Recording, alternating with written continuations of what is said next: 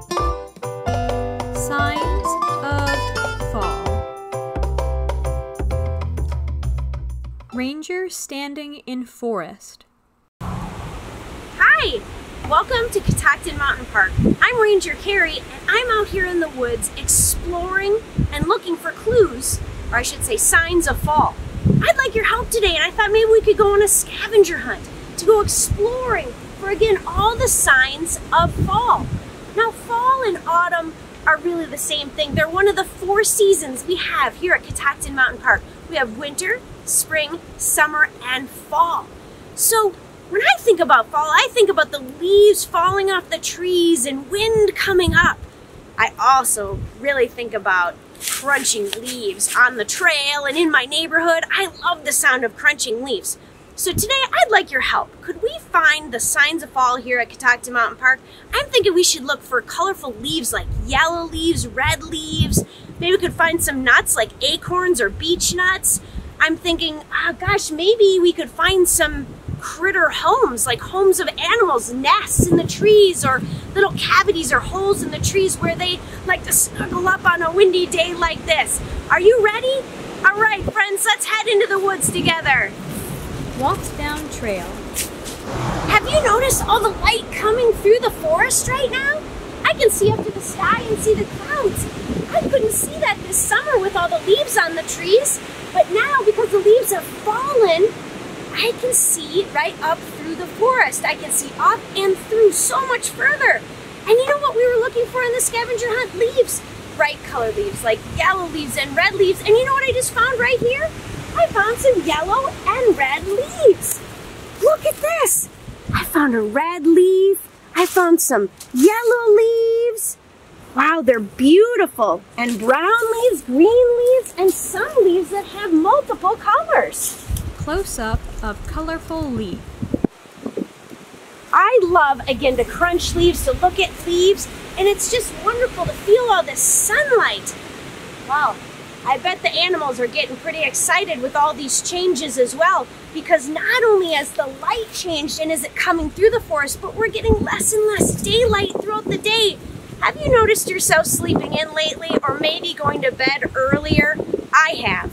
Well, the animals notice that change in light too, and you know what they're doing? They're looking for food, because pretty soon it's gonna get so cold we might have snow in the woods. And they're gonna need food nearby, like us. When we go to the store and we buy food and we put it in the cupboard, they need acorns, and they need berries, and they need other things. So they're getting busy in the forest right now, looking for nuts. So remember how I said that was one of the items on our scavenger hunt? Let's try to see if we can find any nuts here in the woods. And you know what? I haven't noticed any on the trail this morning, but maybe if we get off trail a little bit over here and we look around, we might just find some nuts here on the ground. Well, look at that. I'm finding some nuts here, and it looks like they've been cracked open. I bet those chipmunks and squirrels have been busy either eating them or burying them for later. And they'll bury them all over in the forest. They bite into them and make a little hole and then bury them for later. You know who else is looking for nuts right now? Bears.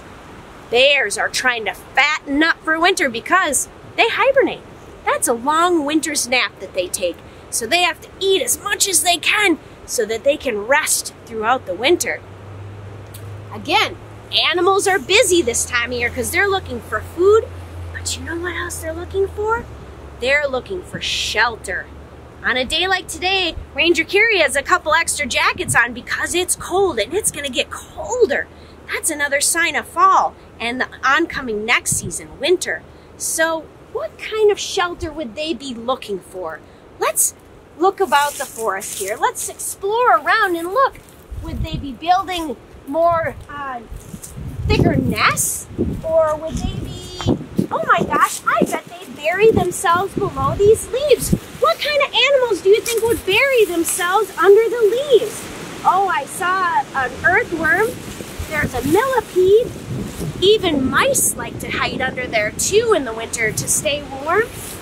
But other critters like to go quiet in the winter too, or kind of take a long nap, like snails, salamanders, box turtles, frogs, all sorts of animals really quiet down in the winter. But there are some critters that stay very active, like the squirrels, and a lot of the birds. Ranger standing by fallen tree in forest. Well, look at what I found here. Here's a snug little hole inside this dead tree limb. There's a little hole in there, and it actually looks like someone's been busy in there. That might be a great spot for a squirrel or chipmunk to hide out. And you know what? Under this log, we found a number of acorns, too. Some that were eaten, but it looked like they were trying to bury some for winter. This would be a great spot. Now, if you were a little animal, would you burrow below a log? Would you climb inside a log for warmth?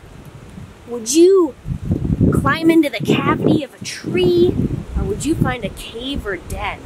You know, sometimes it matters what kind of animal you are and how big you are. This is a hole that I wouldn't fit in.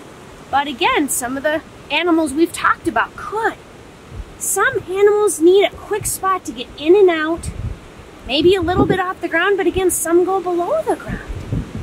Let's keep looking around, because again, some animals are really busy migrating through. Animals that move to warmer places. We might have geese flying over today, heading south. We might also have just turkeys walking through the forest looking for food and kind of moving through. So again, different animals do different things this time of year. Again, some are looking for homes, some are looking for food, and some are just going about their regular day. Ranger standing in forest. I have had so much fun with you today looking around in the forest here at Catoctin Mountain Park. It is so neat to explore the outdoors together and look for the signs of fall. In some areas it might be the pine cones falling from the trees or the helicopters falling off others. But here on this trail, today we found nuts. We found little cavities where maybe an animal would scurry into. We found a forest that had lost most of its leaves because they're deciduous trees, or trees that change color in the fall because they're not making food anymore, and then they're falling to the ground. And now we found out that those leaves actually act maybe as a blanket for animals that are taking a long winter's nap or just for cover, like us putting a coat on when we go outside. I'll tell you one thing I've noticed today is my nose and my ears are a little cooler during this season. I hope that you've had fun today as we looked for the different signs of fall, and I hope you're encouraged to come out here and hike sometime, or even explore your neighborhood to see what signs of fall you can find. See you next time.